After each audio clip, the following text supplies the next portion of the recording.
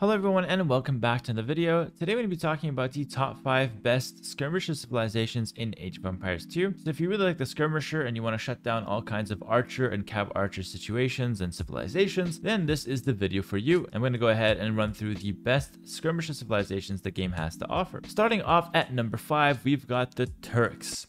Just kidding. The Turks have terrible skirmishers. I'm sure you guys knew that. Starting off at number 5 for real though, we've got the Koreans and a tie here, the Byzantines. These two civilizations are really solid with the skirmishers because of the discount that they get. Now the discount is very similar on both ends, so I really couldn't decide which one is better than the other, but I would say that the Koreans is slightly better because they also get the free armor upgrades on their skirms. Now both of these civs get fully upgraded generic skirmishers with no extra bonus making the skirm stronger, but the Koreans will actually get a 50% wood discount on their skirmishers, and the Byzantines will get a 25% discount on food and wood, so on the entire skirm, making for a very similar price between them. Koreans saving a little bit more though because the wood cost is a bit higher for the skirm. Koreans though, on top of the Byzantine, also get extra armor from the blacksmith for free, so free armor from start to finish, feudal age till imperial age, all three upgrades coming in for free and instantly. So if I had to pick between them, the Koreans would definitely be a little bit better, but Byzantines is definitely right up in there with the Koreans as a number 5 best skirm civ in the game. Honestly, you could rank them a little bit higher as well because the discount will apply from the start of the game, but I really felt like for the skirmisher, because it's usually a late game trash unit as well as an early game unit that's kind of applied to everything, I felt like having upgrades that make the skirmisher better helps a lot for the late game, which is where the skirmisher is going to really be spammed out. So for this video, I prioritized more civilizations or upgrades that actually buff the skirmisher and make it perform better over a civilization that has a discount on it to make it a bit more pop efficient for that late game. So that's why I kept Byzantines and Koreans at number 5.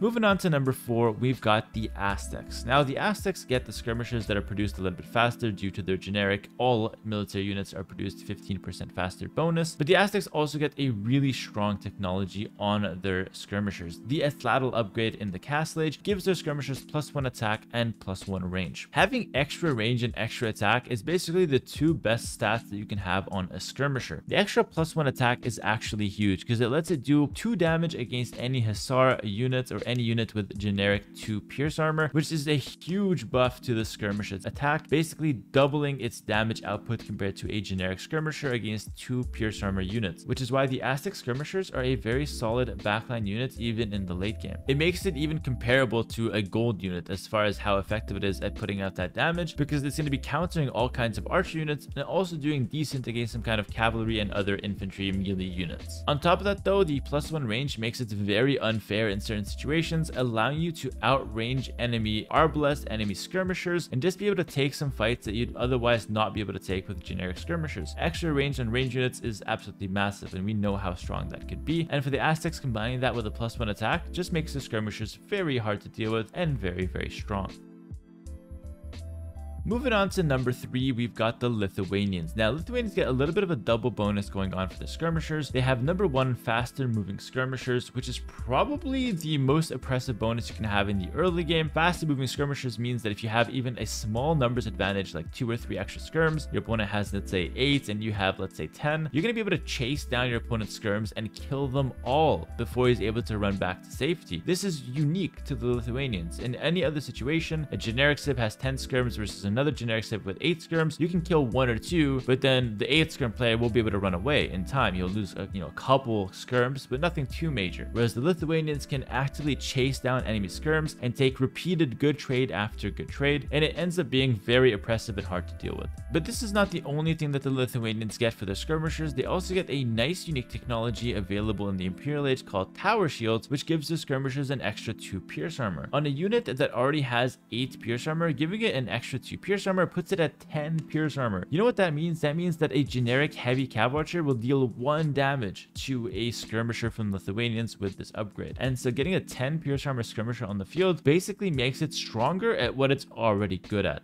which can be incredibly strong in the right circumstances. Now, generally speaking, in Age of Empires, making a unit stronger at what it's already good at can lead to certain units being broken, but in this case, I wouldn't say that the Skirmisher from Lithuanians is broken, because at the end of the day, the Skirmishers are quite limited in their capacity to take out melee units and take out cavalry, and so they're just going to be really strong in certain matchups, like for example against Britons that have longbowmen that usually have extra damage, but in this case, that damage was reduced to only 1 against Skirmishers, and so with the faster moving and the really tanky Skirmishers, you can absolutely dog these archers. Just run at them, just constantly chase them like a rabid dog, and don't let them get a second to breathe. Skirmisher after skirmisher, you're just taking good trade after good trade against their archers, and of course, we don't cost gold. Our skirmishers are food and wood, so long term our trades are going to be so effective against those archer civs.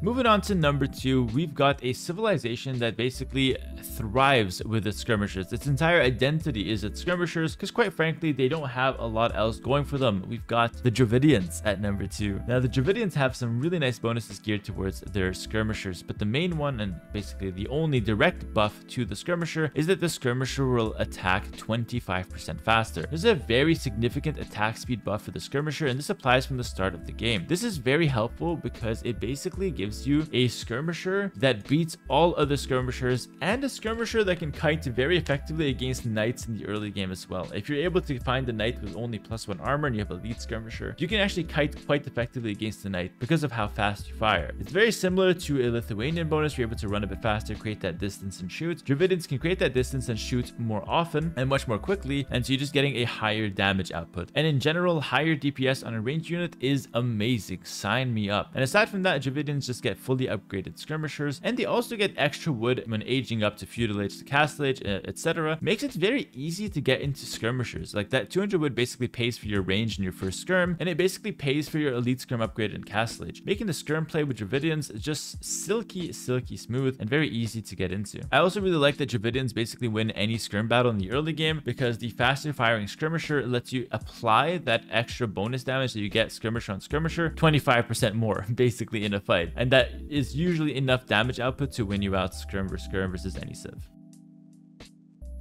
Before I show you guys the number 1 best skirm civ in the game, which is probably painfully obvious at this point. If you can't guess it, you gotta take another tech tree class or something. You gotta rethink your AoE2 knowledge, but I don't want to shame anyone. It could be possible that you're a new viewer, and it's still a little bit of a secret, so stay tuned. We're gonna run through some honorable mentions first. We got the Britons and the Mayans to talk about here for the honorable mention. The Britons get +1 extra range through their yeoman technology for their skirmishers, but it's really just not that good because it's only +1 range. The Aztecs get +1 range and +1 attack.